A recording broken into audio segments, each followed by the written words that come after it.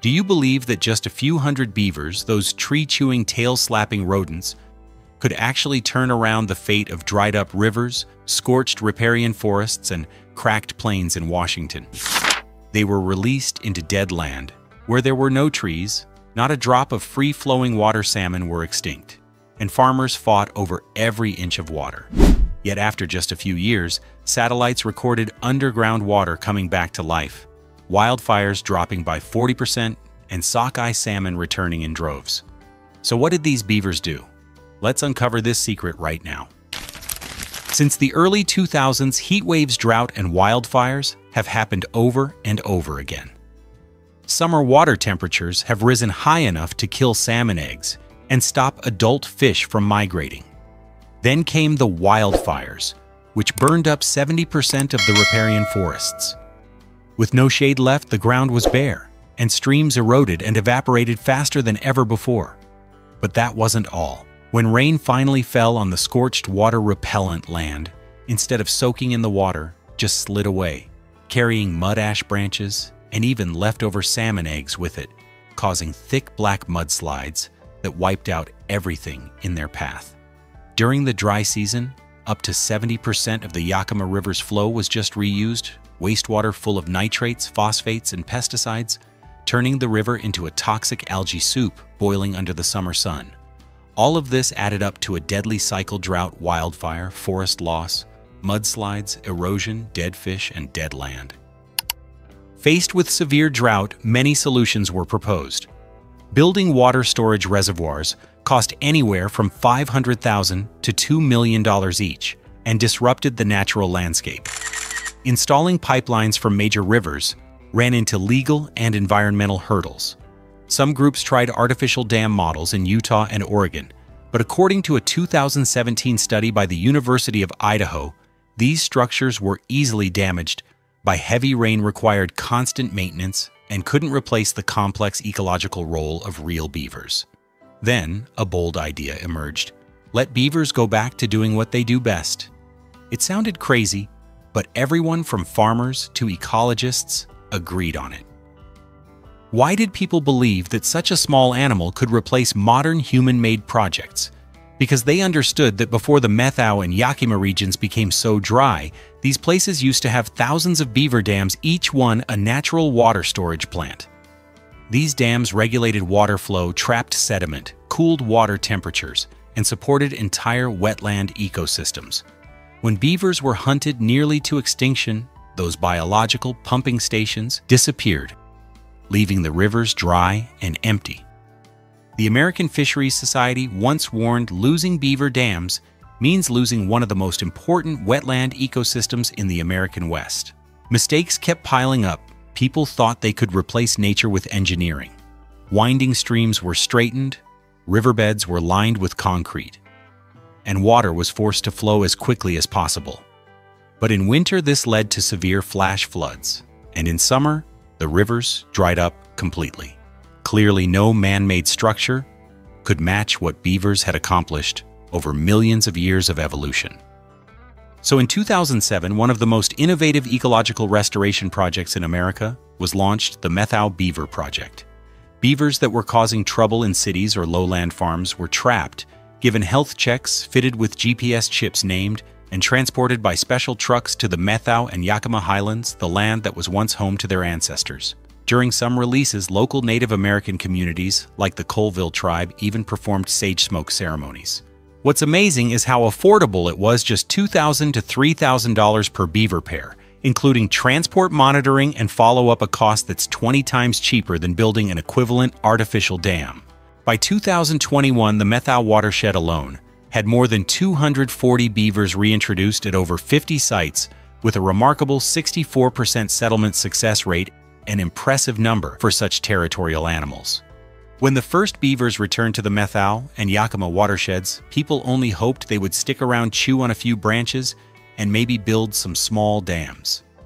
But no one expected them to actually bring this desert back to life. Within just a few seasons, the beavers started building dams. Water spread out, ponds formed, tree roots drew up moisture, and green grass began to grow again. Only a few weeks after being released, the beavers built their first dams, just 2 to 3 feet high, nothing special to look at. Yet these were enough to slow down the water, create natural retention ponds, and restore moisture to the parched land. Each dam worked like an ecological smart valve, holding water in the spring instead of letting snowmelt rush straight out to the sea in a matter of days. Thanks to these small dams, the flow was stretched out over weeks or even months, creating underground water channels that spread hundreds of meters. As moisture stayed longer in the soil, something almost miraculous happened. The ground cooled down, microbes thrived, earthworms and insects returned, and a layer of fertile humus slowly formed. In just a few years, scientists at Washington State University recorded organic carbon levels in soil around beaver dams increasing by 30 to 50%, creating ideal conditions for native plants like willows, cottonwoods, and cattails to grow. Would you believe that beavers are also helping to prevent wildfires? By keeping the soil moist and lowering ground temperatures, a study in the Journal of Ecological Applications showed that in 5 major wildfires over 10 years, areas with beavers lost only 2 to 3% of their trees, while other areas lost up to 60%. The wetland ecosystems beavers create have significantly reduced firefighting costs, saving $15,000 to $25,000 a year in some places. Tree roots hold the soil, leaves filter the water, and grass and shrubs become shelter for birds, frogs, and pollinating insects, small but essential links in the entire food chain. As forests grow back, their shade keeps streams cool, maintaining temperatures below 68 degrees Fahrenheit, 20 degrees Celsius, the critical threshold for salmon eggs to survive. Because of this, the density of young Chinook salmon in areas with beaver dams is 5 times higher than in places without them, and survival rates from egg to young fish have risen from 27% to 33%. With their porous structure, beaver dams allow fish to swim through, creating gentle flows instead of the hard barriers of concrete dams. Even human-made beaver dam analogs, BDAs, have shown similar results at a stream in Oregon. Over 120 BDA structures helped boost the survival rate of young steelhead trout by more than 50%. As the land recovers, forests regrow, insects multiply, salmon swim upstream, and the entire web of biodiversity is reactivated. Moose, mink, muskrats, water birds, and native insects all return. The riverbanks, once biodiversity hotspots, come back to life, all thanks to these silent engineers called beavers. And what amazes resource managers most is the almost zero cost. A report from Okanogan County showed that artificial restoration is 40 times more expensive than letting beavers do the work. A single beaver dam stable for 3 years can save farmers $3,000 to $7,000 each dry season just in electricity and irrigation costs alone. Even though beavers have proven to play a crucial role in ecosystem restoration, not every aspect of their presence is positive.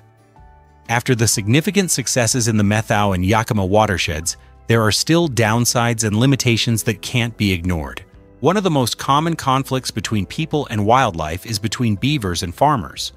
With their instinct to cut down trees and build dams, beavers don't distinguish between wild trees and fruit trees. In Okanogan, Washington, many farm owners have reported losing thousands of dollars each season because beavers destroyed dozens of apple and pear trees in a single night. When beavers build dams in the wrong places, it can flood farmland, block irrigation water, and even damage ditches, drainage pipes, or rural roads. According to the Washington Department of Fish and Wildlife, about 15 to 20% of beaver complaints each year are related to agriculture and irrigation. Beyond affecting production, beaver dams can also disrupt existing water management systems that are designed for household use, industry, and flood control.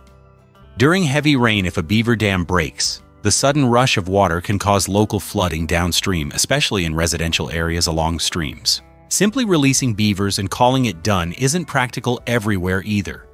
Urbanized areas, places lacking woody plants, or streams that don't flow year-round can't support stable beaver populations. Legal and social barriers are also major issues.